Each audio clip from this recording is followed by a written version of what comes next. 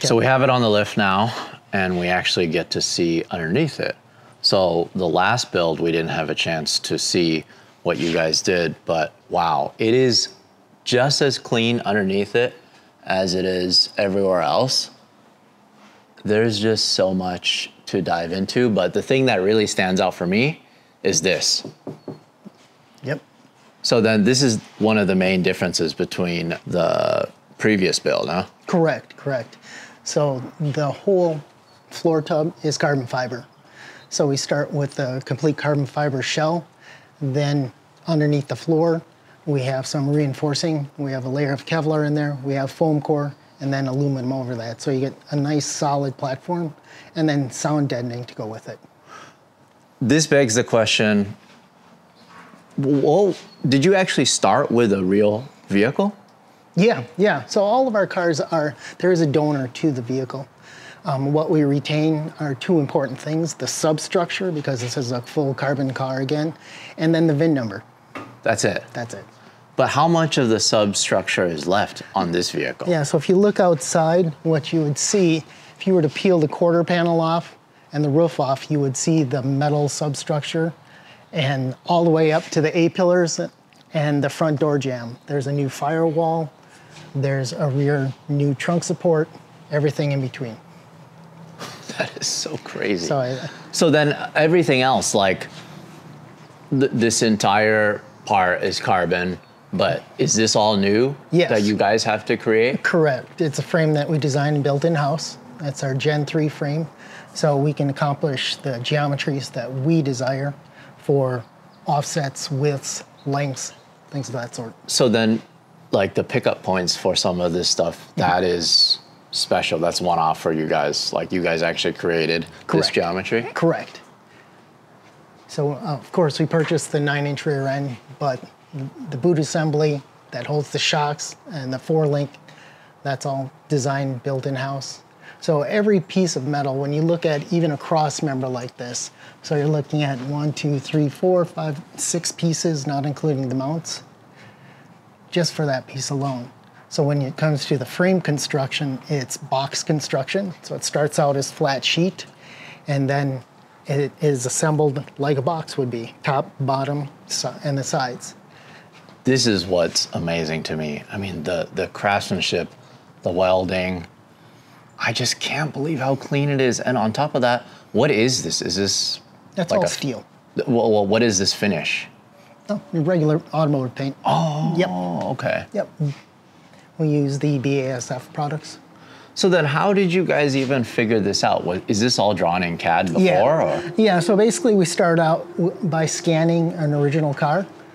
So from that we establish our exterior parameters, and then we can build from within, knowing what we want for track width, what we're looking at for steering, for suspension travel, and then design from there. And so a lot of this is based off of what you guys have built before, what works, what doesn't work, pretty much putting down all of that power to these fat 345s. Correct. So then what's going on with this setup here?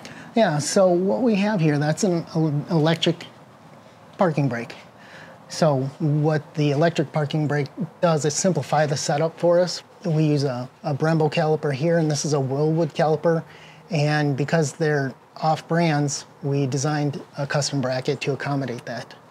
I love that you guys went out of your way to put your logo on this, even though literally nobody's gonna see it except for us.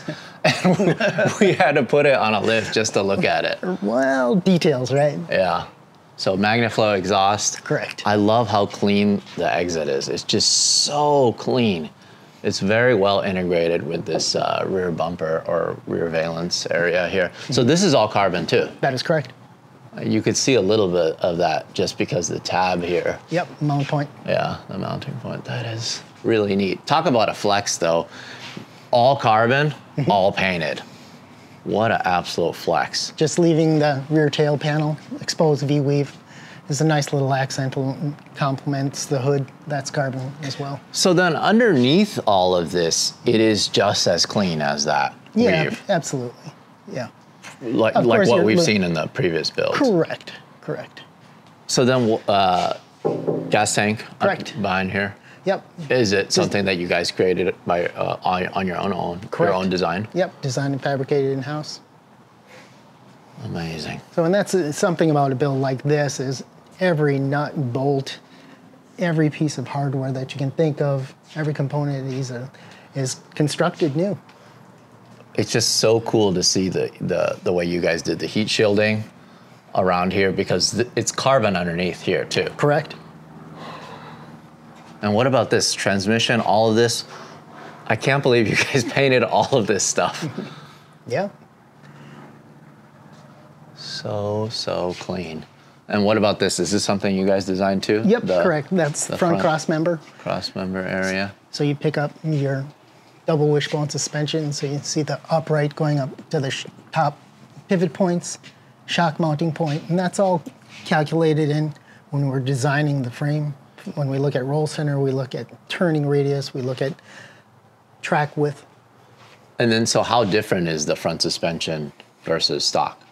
Everything's changed. Oh yeah, everything has changed, exactly. So Penske coilovers, two-way adjustable. Big Brembo brakes, obviously. I really hope the owner appreciates all of this stuff that went into it. It's just so crazy, even down to the sway bar. Like, how neat is this? The way you guys mounted the sway bar, it's so cool. Yeah, it's all about that integration. From underneath here, you can see the down tube for part of the roll cage that ties into the front of the car. And because the other, this? Yep. Yeah. So that ties into the main cage within the compartment. So it all ties together.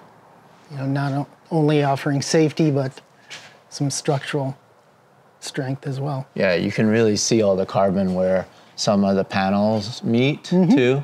Yep, so that's the B side. So carbon is laid up in what's called an open mold, so your smooth surface is on the outside. Huh. Really, really neat. What about this steering setup? Is this sourced from somewhere else? Correct. That's from Woodward steering. And basically it's a racing rack. So it provides to us all the ratios, the speeds that we need, also the strength. This exhaust setup is insane too. So did you guys do all this stuff in-house? Yes, you guys correct. do all this stuff Hand in-house? fabricated headers and exhaust all the way back. I can't believe the clearance. It's so close. That is correct. Oh, it's so pretty. It really is like jewelry right here. Just this portion, just the cut, just to make it move just a little bit over like that. Tiny transitions. So Because you're working around steering arms. So there's a spool valve for the steering to make your way around that. And of course, you got to hook around the bell housing. Unbelievable. What a build. Did you guys make this oil pan custom too? No, we do purchase that. And that's a Milodon, but we do have to manipulate it to get over our cross member here. Got it.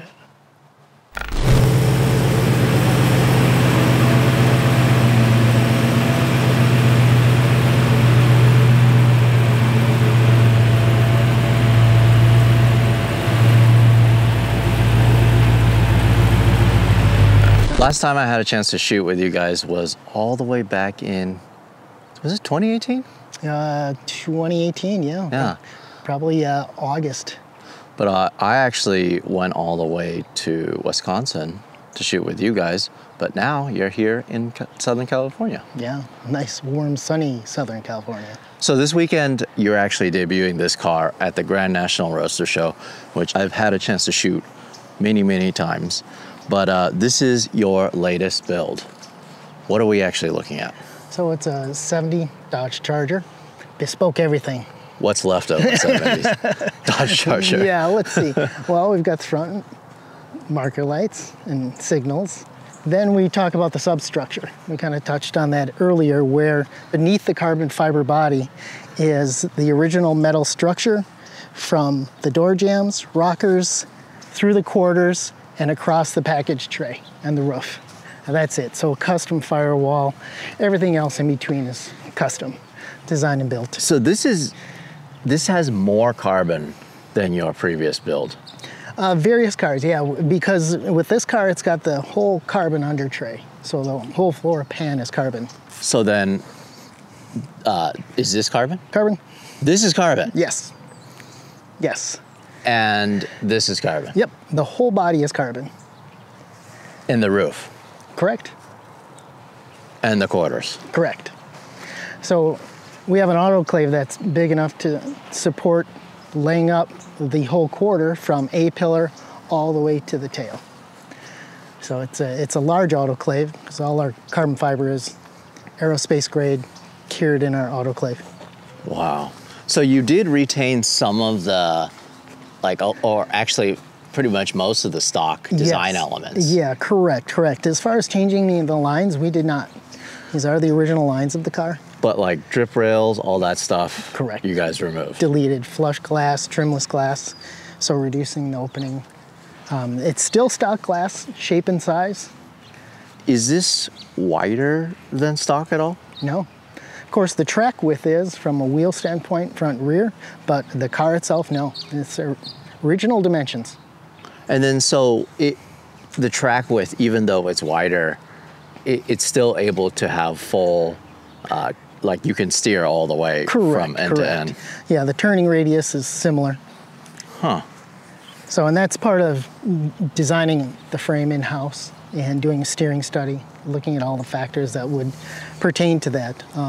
The Hemis are rather large, they're tall, they're wide, so we really have to work around that. And so then the grille is different from your previous build? Yep, correct. Is this like a one-off thing for each build? Or Correct. So it's a common surround, and then the aluminum inserts we modify and tweak per project. What a car. So all of this, even the bottom part, all of that is carbon? Correct. And then you just do one piece at a time for the car in your own autoclave? Correct. Yeah, so we have a full carbon department, so we have a series of molds that we're working with, and then go into the schedule and we start creating panels. So is any of this stuff for sale individually, or is this just for the cars that you actually build? No, we do retail some of the bits and pieces. The hood fits a stock car. Fenders fit a stock car. So much detail, even down to this, you guys create. Correct. And this is just out of one solid piece of aluminum? Yep. Yeah, a lot of the pieces on the car that you see on the exterior and of course the interior are billet pieces. What is this here? So that's the standard turn signal that's integrated into the hood on these cars. That's just so you, as the driver, can see. Yeah, that's if factory. The turn signal's on. Yeah, they did that way back in '70. It is just such a long vehicle. Yeah, they are. People forget how long they made these cars. Oh my goodness. What a build. This is crazy. So all of this, how did you design this? Is this all in CAD right here? Yeah, correct. So basically 3D scan everything, and then go through the concept rendering phase, It's just, and then start modeling. It's cool because there's so much, I mean, you're obviously displaying so much, but it's just that really modern shaved look, but it's all carbon fiber. Correct. Right, the vanity valve covers, those are carbon as well. So what motor is this? That's a slightly modified Hellcat. So right around 700 horsepower. Owner of the car wasn't looking for gobs of horsepower, and this is a great platform to work with. Yeah, but this is still what? How much more power is this versus the stock motor that came in this? Than the stock motor? Yeah. Gosh, I think those stock motors were less than 300 horsepower. So depending on which one you got, of course. Yeah, so this is probably almost 3 times the power. Yeah, which is pretty significant, but everything else in the car is built to support that performance. So then is this 100% stock, like uncracked motor? Correct, yeah. This is a crate motor. Obviously the custom headers on it, custom tune, custom air box, And then, so is it using the stock ECU? It is stock ECU, but reprogrammed, of course. Reprogrammed, got it. Yeah. This is really neat too. You guys made your own little covers here too. I love the color too. I mean, it is like a monochrome from the outside, right? Carbon fiber, black wheels, white painted carbon, but then you got a splash of color in the engine bay. But, you know, even things right down to the tank covers, the caps, that's all custom designed and machined from billet. I just can imagine like the tolerance for you guys to do all this stuff, and everything's all centered. There's just so much that goes into that. There really is. I appreciate you noticing. So then everything works. Air conditioning. Did you guys get like the cruise control and that kind of stuff working too? No cruise on the car. Yeah. Cars like this, generally people aren't looking for that feature, but air conditioning, nice stereo. What about ABS? No ABS. So very, very analog, but still Very using using modern power. So does it have Correct. traction control? No. Wow. Okay, so it's almost like you just took the best parts of the Hellcat Oh, absolutely. and put it onto this. Yeah, and somebody looking for a car like this is wanting that raw experience. And then what about the airbox? Is that something you guys designed? Yep, custom design. That's actually a 3D printed piece. So of course it passes through the inner engine bay and then picks up the air from just inside the fender. Wow. So does it have an intercooler? Yeah, exactly. So the superchargers on these motors is liquid cooled. Let's talk about the wheel and tire combo here. So HRE wheels, you guys love HREs. Yeah, of course. We had great luck with them. It's really a pleasure working with them. And this is an S101. We've worked with them to design and manufacture custom wheels for a previous project, which was a really exciting experience because when you get to do a one-off like that, there's a lot of expression in that. It looks incredible. And talk about fitment. Wow, those brakes. There's just, it's like perfect in terms of just the space. Just enough space for those brakes. Yeah, and kind of what we touched on, the turning radius. It's important to get, of course, your wheel offsets. And when you're working with your wheel offsets to get it to turn, of course, you work with your brake clearances. So it's all planned. So marker lights, this is actually a billet piece. You know, it retains the original shape and original lens. It's obviously got an LED bulb, but this is a custom billet piece. Just little accent details on it. Wow. Those mirrors are super cool too. It kind of just exposes a little bit of how special this car is. So, and I'm assuming that's something you guys designed? Yeah, correct. Yeah, the mirror itself is a stock mirror. We just do it up in carbon and paint. We modify the base for better fitment and location, and then the base gasket is 3D printed. So it's moved this way more? Yeah, back a little bit and outboard a little bit. What about the door handle? Is that something you guys do? Again, custom, all billet. So the really interesting thing about this is we've gone away from all the mechanics, gone to the electromechanical poppers. Oh, what's the advantage of that? Oh, simplicity. You can integrate it into the system for locking out with less components. And then just brand new seals. Yeah. Yeah, just a light touch on it. Pops really nice too. Yeah, like I said, the seals are new, so there's a little tension to get it closed, but they'll work in. And then the fuel filler? Yep, custom billet as well. When I designed it, I looked at the original and looked at some of the components we had used in the past and kind of morphed them together and retained some of the tradition. So cool. And then this is still exposed, this carbon. Correct. So what about the taillights? Those are actually stock lenses. The surrounds obviously are Cerakoted, but they do have a digital light panel in them. So then the stock bumper is metal. Correct. And does it stick out more? Yeah, these bumpers front and rear are tucked and trimmed in a little bit. Let's talk about the interior. This is where really the magic happens. It is so far from stock.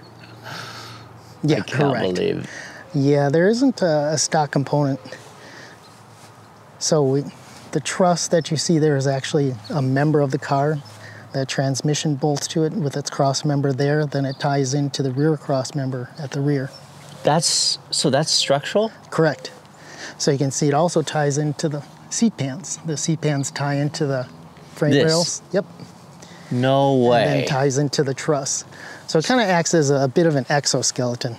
So what is this material that I'm seeing here? So that's just a regular interior material that we happen upon and that we like. Wow. So that is something else. I mean, even down to this release. Yeah, using electronic poppers, you have to, in case of an emergency, if your battery dies, you can just pull the lever and you're out. Wow. Custom sill plates. Yeah. Yep, we designed and manufactured some little stamping dies to stamp out those shapes. Just this area alone, there's just so much going on in terms of the different types of materials, right? Mm-hmm. Carbon, I'm guessing that's Alcantara. Yep. This is leather. Correct. And then this is Cerakote. Correct. And this is the popper. Yep. There's just so much going on here.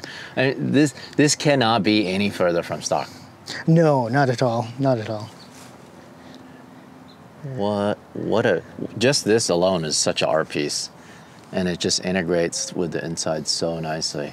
Yeah, and you spoke to the color earlier, and now looking at the interior, you can see how that color really comes out and adds some dynamic. So it's manual? Yeah, this is a manual car. So then what an interesting looking shifter. So what transmission is it? It's the Tremec T56. So the center console there accommodates obviously the power windows, power locks, power parking brake. All of that is right here. Correct. And then the HVAC up front. At least it has AC. That it does. And that whole piece is billet as well. So that started out as one large chunk of aluminum. You mean where the AC is? The whole thing. Oh, this whole center console thing. Yep. Wow. The cage work too is just incredible. It's so clean. The upholstery. What really blows me away is that this is structural. So the transmission, is this where the transmission is bolted to it? Yep, and that's the cross member that's supporting the rear of the transmission. I love that. I love it when there's some design element that is also functional. Very much so. And then the front of that truss ties in to a cross member that is part of the complete cage that's hidden behind the dash. So like, what is this little piece of Alcantara here? What does that do? Continues the trim right here. Oh. So we're going around the roll cage.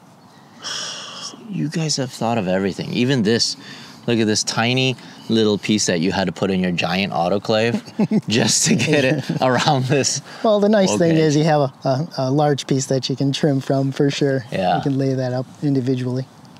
So then is this glass, all this custom too? No, the glass is actually OEM shape. Huh.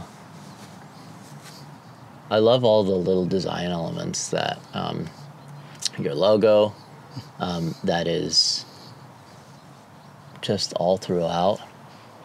And then the carbon tubbing in the back is super cool too. Yeah, the rear quarters. Yeah, the rear. Seat backs are also carbon. So what's going on with these seats? It's actually a Recaro GT seat with carbon backing, and then obviously reupholstered in our design language and colors. And the steering wheel? Custom billet piece.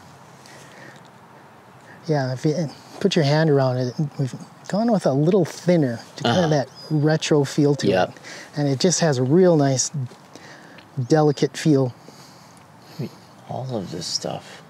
Yeah, tilt wheel. I just hope this gets driven. Yeah, that is always the dream. Yeah. Previous project we did for Ralph Giles, he has put almost 6,000 miles on his car.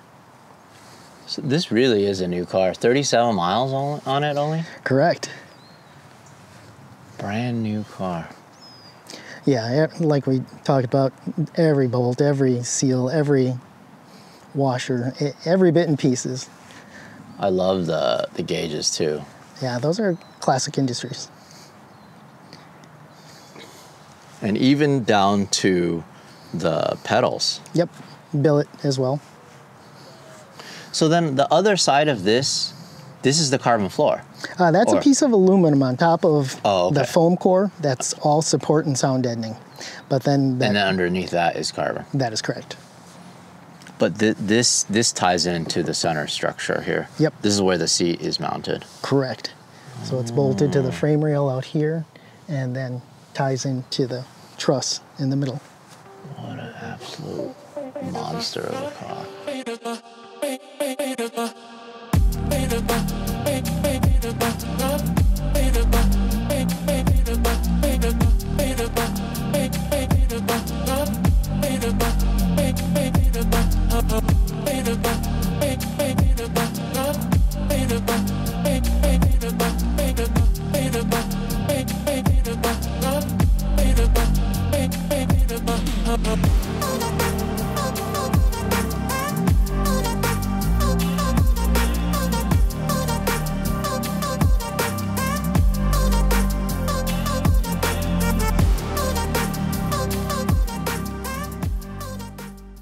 Hey, thanks for watching. If you want to support us directly, go to larrychenprints.com. I print and sign every single one of these. This is the perfect gift, or it's the perfect piece of art for your wall.